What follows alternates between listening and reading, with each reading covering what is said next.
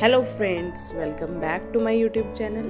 I hope that you all are absolutely fine. So in today's video, I am going to discuss with you all my science lesson plan on metals, rather physical properties of metal.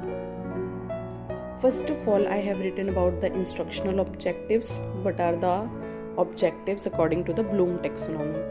Then I have written the instructional aid and experimental aid. Then comes the previous knowledge assumed, and then I have tested the previous knowledge by asking few questions. Then comes the instructional strategies and instructional process.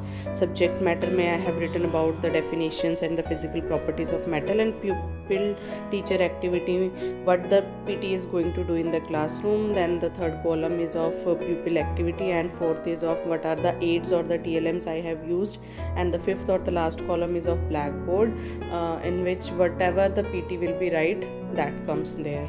Then I have explained the another important physical property of the metal, that is the sonorous. With the help of an activity, I had called a student and asked him to strike the metal hollow cylinder with the help of the spoon, and then ask the few questions related to that activity.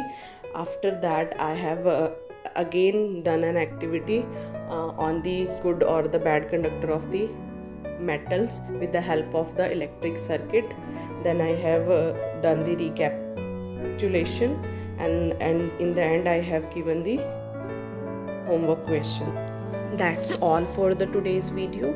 If you like my content or the lesson plan, then please do like, share and subscribe my channel, and don't forget to press the bell icon for more lesson plan or PA assignment related videos.